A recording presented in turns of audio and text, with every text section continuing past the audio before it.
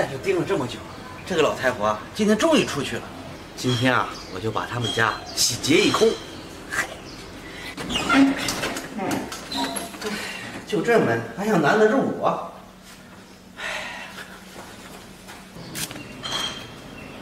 这个夏老太太终于出去了，趁着没人，去她家里找找有什么值钱的东西。哟，门怎么没锁呀？刚好，省劲儿了。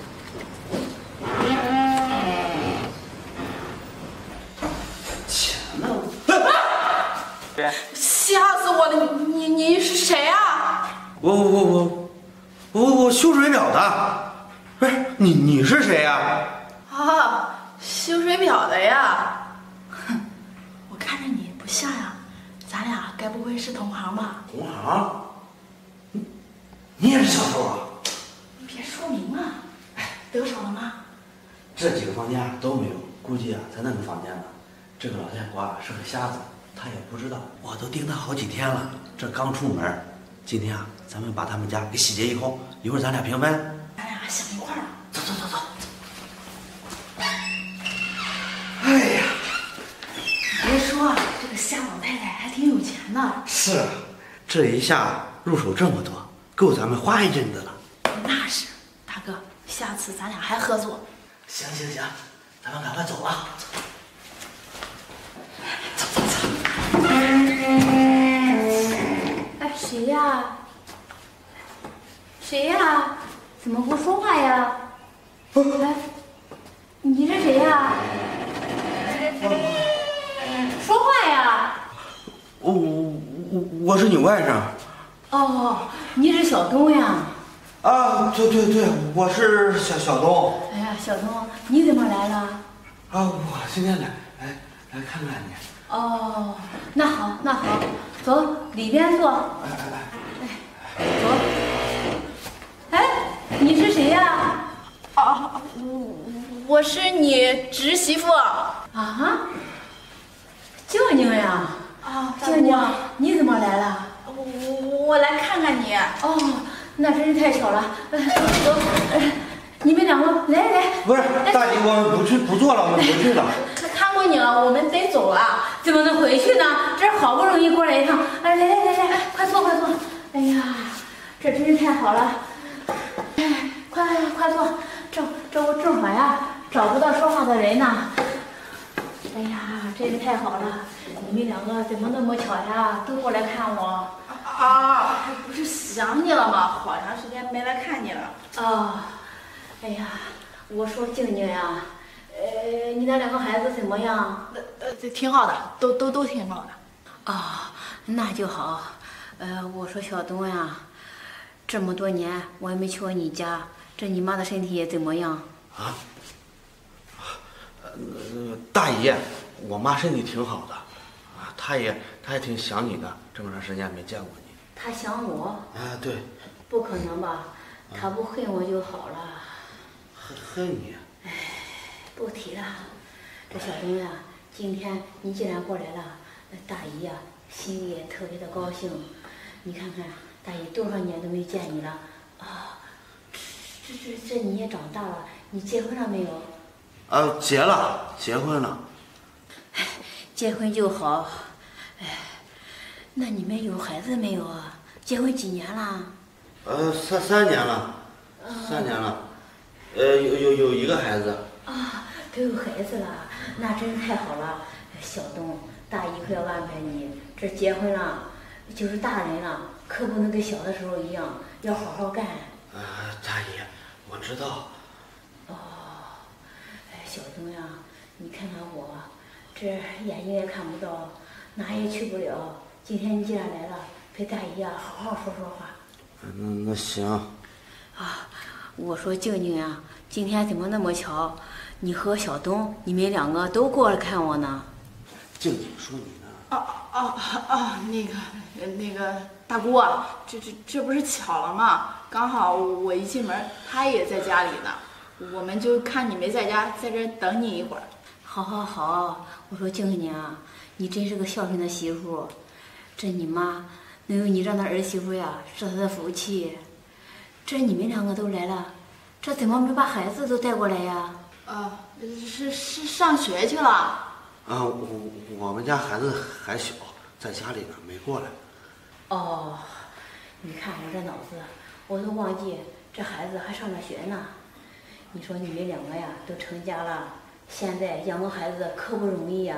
可不是嘛。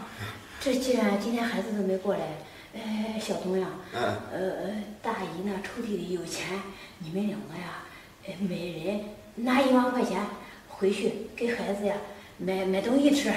大姨不是大姑，这不用了吧？是啊，这不合适吧？有什么不合适的？我这一个老太婆也花不着什么钱，我要钱干嘛呀？你看这孩子都没过来，我心里啊还怪难过的。赶快去听话，去，搁那抽屉里面呢，快去拿。快去啊，小东。我知道了，大姨。静静，去。哎呀，吓得我一身冷汗啊！这他怎么回来这么快呀？谁知道呢？不过这个瞎老太太心眼还挺好啊，这咱俩说什么她信什么，还让咱俩进来拿钱。是啊，你说她这一个瞎老太太也挺不容易的啊，这孩子都没在她身边。谁说不是呢？看她这样，我都不忍心了。啊？我也有点不忍心。你说咱们坐这儿不是伤天害理吗？要不这钱给他放回去吧，这拿着咱俩也不心安理得呀。是啊，算了，这一家就算没来过，把钱给他送回去。走。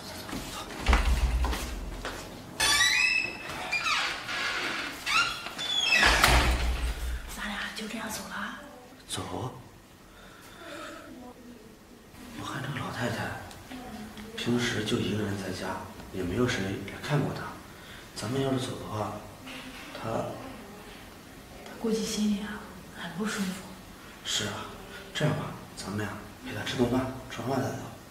也行，既然她把咱们当成亲人了，那咱们就做个好事。哎，走，你去买菜啊。啊，那行，我去买菜。大姑静静啊，小东呢？小东他去买菜了。他说买菜回来啊，让我给你做几个菜，咱们在一起好好吃顿饭。哎呀，真的呀？是啊，大姑，你看你一个人在家里，平时这肯定也不舍得吃，不舍得花吧，要不然你也不会存下那么多钱啊。是，静静啊，你说我这个老太婆有什么用呀？